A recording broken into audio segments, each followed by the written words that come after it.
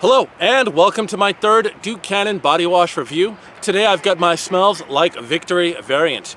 Now this is sold in a 9-ounce fluid container. When this first came out, I want to say I paid somewhere between $12 to $15 for it. And these days you can find it on sale now for as low as $6. Of course, I don't think that's a good sign. To me, it seems to indicate that this product line is going to be discontinued. That's my gut feeling. I'll post a picture of the ingredient list at the end of the video. So after 5 days of testing, what I can tell you is that I really didn't love this body wash. The aroma is not good. This is a really cheap, awful chemical scent.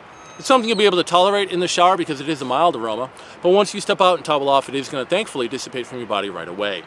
It also has an okay creamy lather with a really sandy sensation. With a really sandy sensation on your skin, because they do try to exfoliate a little bit, but that exfoliation doesn't work. It just feels like you're rubbing sand on your skin when you're in the shower. And did leave my skin in a neutral condition after 5 days. One thing I will say is that this is the thickest body wash on the market. There is nothing thicker. So if you were a fan of this line of body washes, I would suggest buying a few more just to have for the future.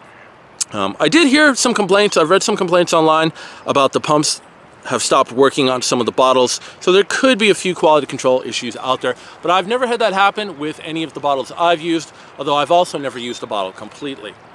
While I wasn't really a huge fan of this product line, I do like that they were willing to experiment. It was a good attempt, and maybe they'll reformulate it and come back again with something better in the future. All right, I want to thank you for joining me today, and I will see you next time.